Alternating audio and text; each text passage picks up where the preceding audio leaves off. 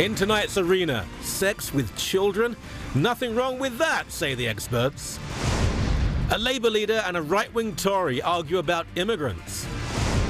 And how teachers are indoctrinated and then teach your kids. Hello, good evening and welcome. You have just entered the arena. I'm Michael Coren and thank you for joining me. Now, the children went back to school this week, which is why we're covering the education issue at Sun News and, of course, here on the arena. Now, one aspect of all this we haven't really touched on enough, though, is, well, sex. I'm from Britain. It's hard for me to say that. Sex. Now, sex education. Now, don't be embarrassed. This is a serious issue, extremely relevant, because just a few months ago in Ontario, for example, the government proposed, quote, more discussion of gender identity and homosexuality at a far earlier age. They had a specific purpose in mind, and believe me, it wasn't to the legitimization of mum, dad and family.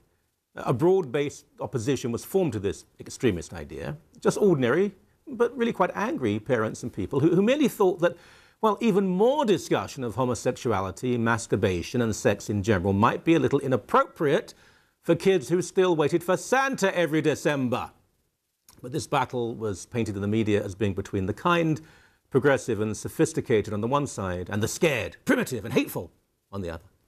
Just as it always does in the eyes of the chattering classes. And actually, it's always baffled me how the aggressively childless, or the 1.2 kids brigade, are thought to be the sexual experts, while those of us who are more traditional, more conservative, have larger families, are thought to be intimidated by sex and sexuality. I mean, good Lord, we're always at it. We love it, we celebrate it, we revel in it, rejoice in the fecundity and fertility, positively dance in the joy and sweetness that is God's gift of sexual intimacy within a love and romance-filled marriage. It's quite good, isn't it? We're not scared of sex, but our neurotic, sexually confused opponents are obviously terrified of us.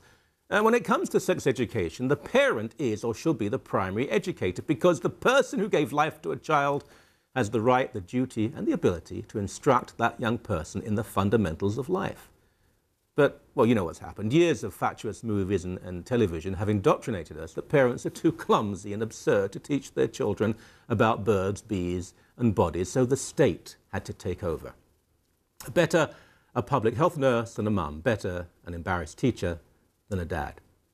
One columnist in a national newspaper in Canada, a gay man with no children, wrote during the Ontario debate, and this is certainly not confined to Ontario public education, believe me, that the nasty critics of sex education don't seem to realize that kids are aware of sexual issues because of the internet.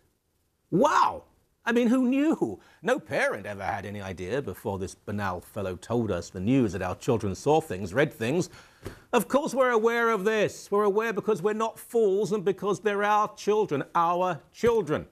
And surprising as it may be to our new social masters, the human race has continued to procreate and people have been taught about sex for rather a long time now. Indeed, this is important.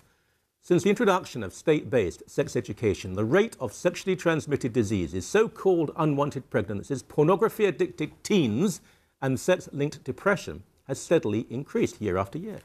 There's simply no evidence at all that young people are more responsible and happy if they receive school rather than family-based sex education.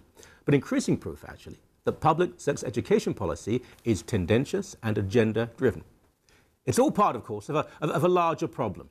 Public education does not mean that teachers and education civil servants are suddenly in charge of our children to dictate how they are raised. But surely this approach, this assumption, is inevitable if we rely on the state to do the job that we should be doing.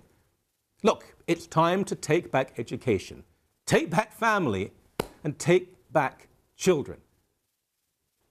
Let's see how teachers' unions and those who make their living from public education react to that one.